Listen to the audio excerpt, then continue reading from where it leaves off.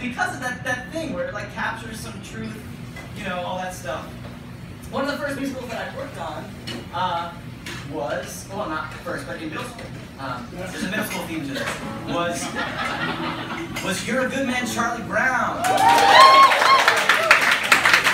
And, you know, Marco actually worked on that, which is true, so that's pretty cool. True story. And that's the story.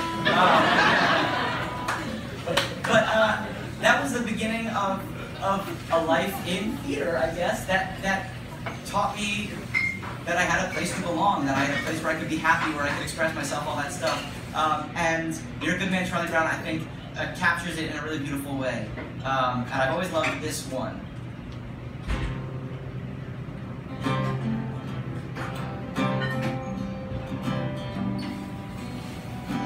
Happiness is finding a pencil, pizza with sausage, telling the time. Happiness is learning to whistle, tying your shoe for the very first time. Happiness is playing the drum in your own school band. And happiness is walking hand in hand. Happiness is 2 kinds of ice cream, knowing a secret, climbing a tree. Happiness is 5 different crayons, catching a firefly and setting him free.